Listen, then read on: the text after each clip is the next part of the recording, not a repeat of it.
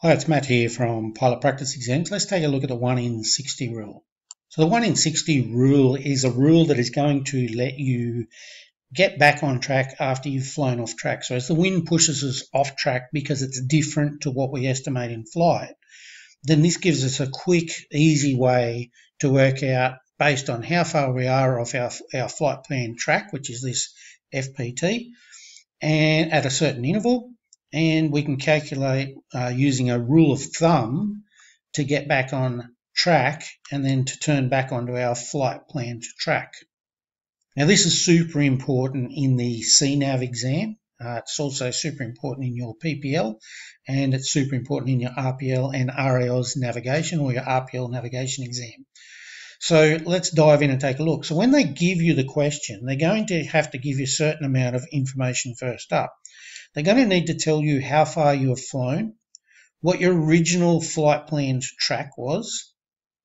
They're going to tell you when you get to a certain point how far off track you are.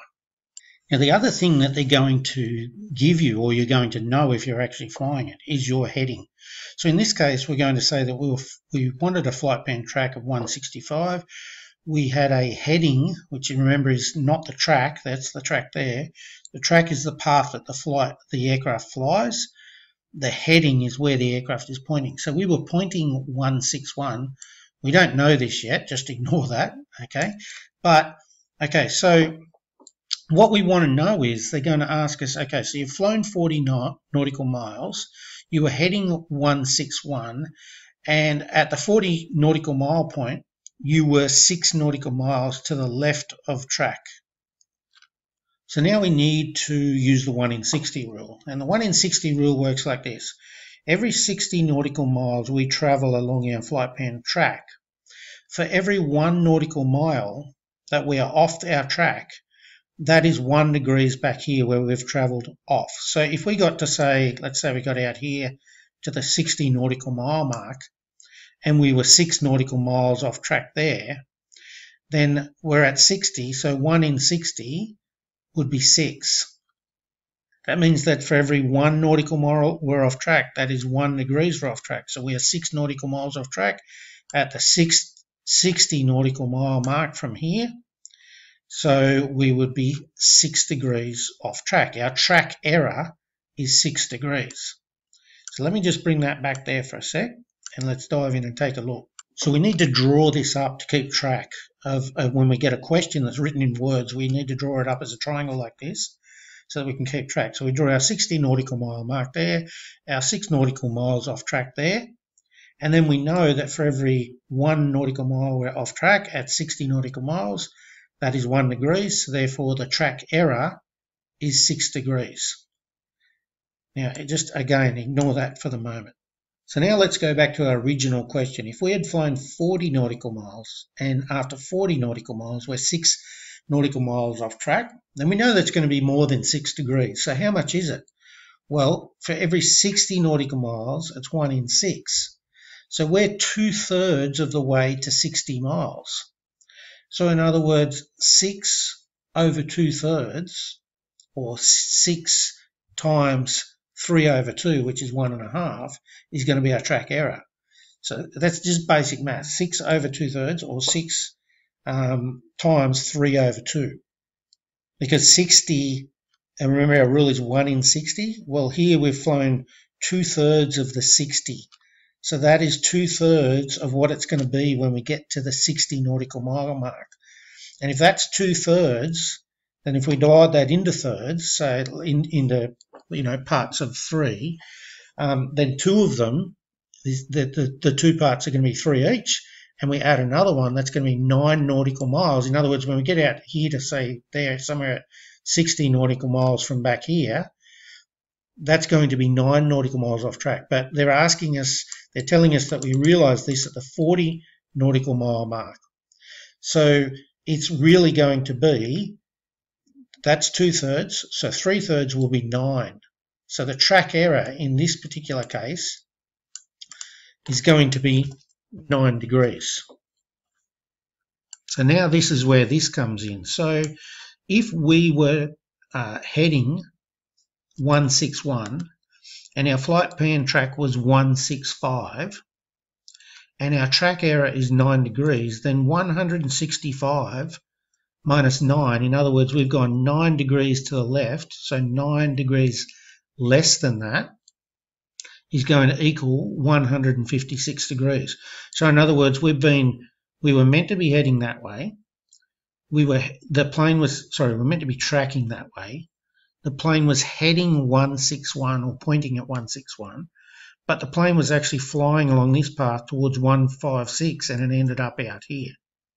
So the reason these two numbers now become so important is if the plane was heading at 161, but it actually flew out here to the left of that at 156, then that means we're experiencing 5 degrees of drift to the left.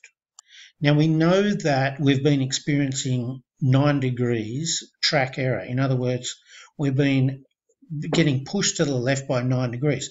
So if we correct by 9 degrees to the right, what we'll end up doing is tracking parallel to our flight plan's track.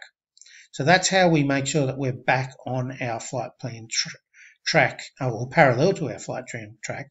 But how do we make sure that we come down here and intersect our flight plan track? So what we need to do is turn 9 degrees to the right to correct that track error. But then we also want to use a calculation for this 6 nautical miles off track that we are, and we want to be back on track in 60 nautical miles. Now you can make that any number you want and use the 1 in 60 rule, just like we did over here. But in this particular case, the question asked for us to be back on track in 60 nautical miles. So again, using the 1 in 60, for every 1 nautical mile we're off track, it's 1 degrees in 60 nautical miles. So in this case, we're 6 nautical miles off track. And if we want to be back on track in 60 nautical miles, then that is 6 degrees. So we'd need to we've already turned right so that will turn us, track us parallel to our flight plan track. We've turned right 9 degrees. So we need to add 6 to that to be back on to intersect our track here. So again, we've flown off track here.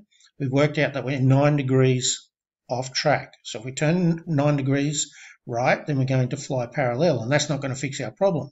So we've got to work out how far do we want to be back till we want to be back on track, and then we use the 1 in 60.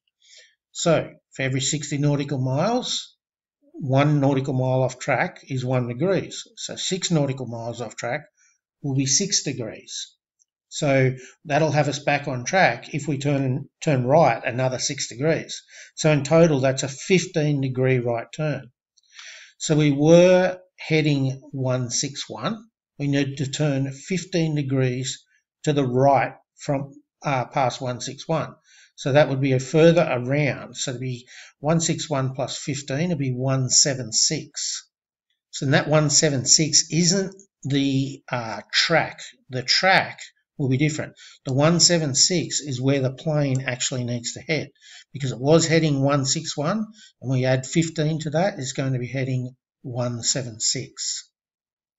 So now that we've got our angle, our heading that we're going to fly, our new angle that we're going to fly, 176, if we fly 176, we're eventually going to fly straight across our flight plan track. So we need to know when to turn left to get back onto that. Now that would be a simple calculation of working out your airspeed and how long in time it takes to travel along that 60 nautical miles. So if you were doing, for example, 60 knots, that would take you 1 hour. If you were doing 120 knots, that would take you half an hour.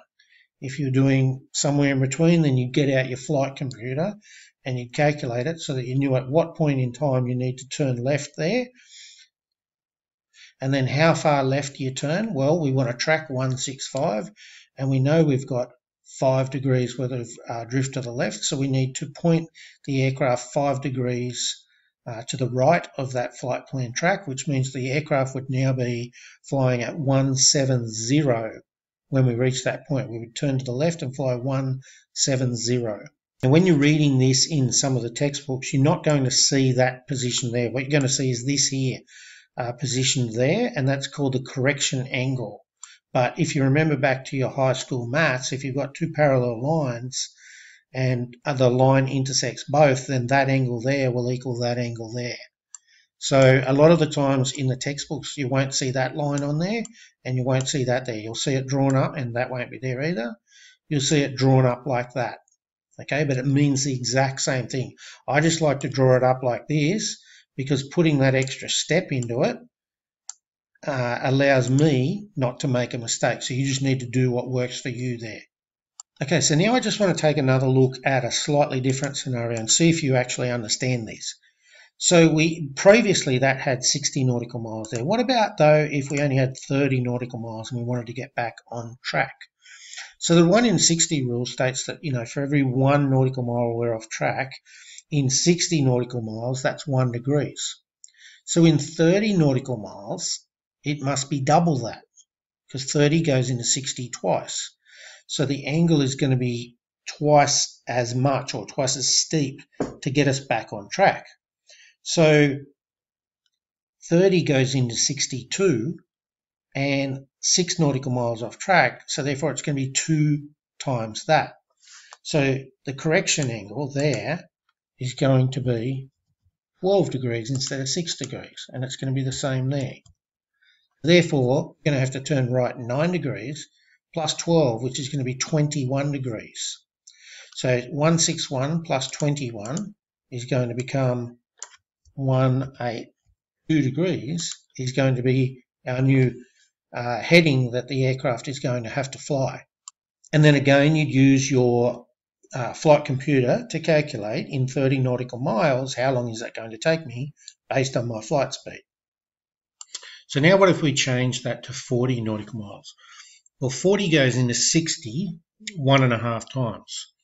So 1.5 times 6 is 9. So our correction angle there would become 9 degrees. Become 9, we've got to turn 9 degrees plus 9 equals 18. So 161 plus 18 equals 100 and, what's that, 179 degrees. And then you would use your flight computer to calculate from your ground speed how long that's going to take you to fly that interval, and then you would turn left. Now we're still experiencing 5 degrees of drift. That hasn't changed, so you would turn left and you would head on to 170. So thanks for watching. I'm Matt from Pilot Practice Exams. Make sure you hit that subscribe button so you don't miss any updates on videos like this. Give us a thumbs up if you like this.